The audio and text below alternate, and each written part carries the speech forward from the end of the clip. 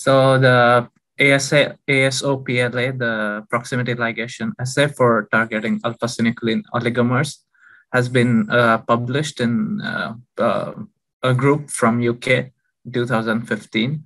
And actually PLA as a technology was developed in Uppsala at where I work on the third floor here. So I was familiar with the technique, and then we saw this paper and we thought that we might use it to target oligomers, to visualize oligomers, as it has been very challenging using immunohistochemistry.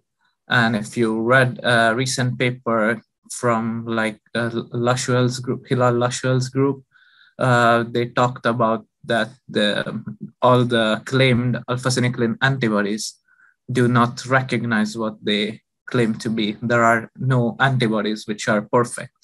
So then PLA doesn't rely on only one antibody, but it's a combination of two antibodies.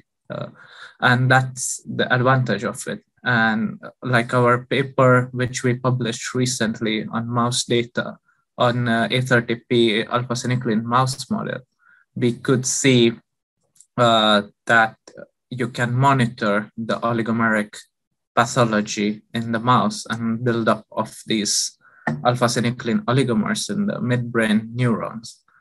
So this mouse model has been established something like 20 years ago.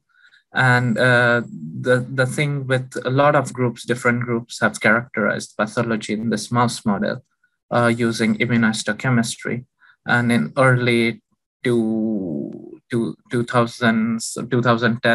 there was technique of proteinase K PET blot, which enabled us to detect aggregated species.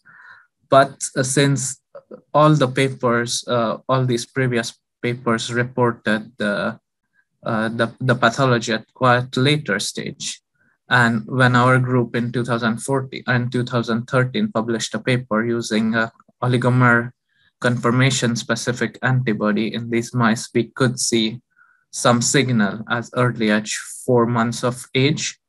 So we were not sure like if it is indeed detecting oligomers. So we kind of continued on those lines using the sensitive technique. And then we could see start of oligomerization process already at 2 months in this mouse, which has not been reported before. So we improved the detection of earlier aggregate species using this technique.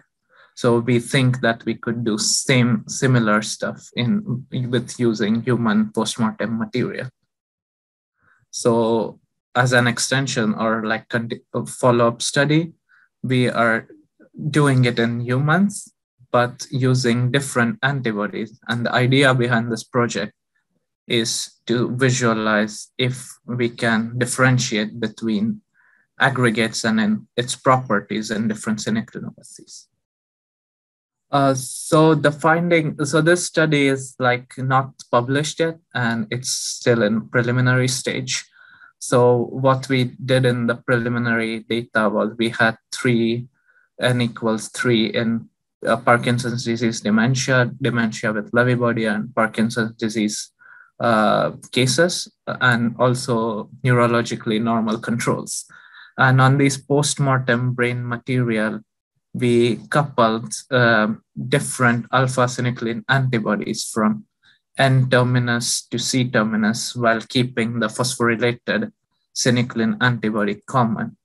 And our initial results indicate that with certain antibody pairing, you can differentiate between the different aggregation species in different synucleinopathies.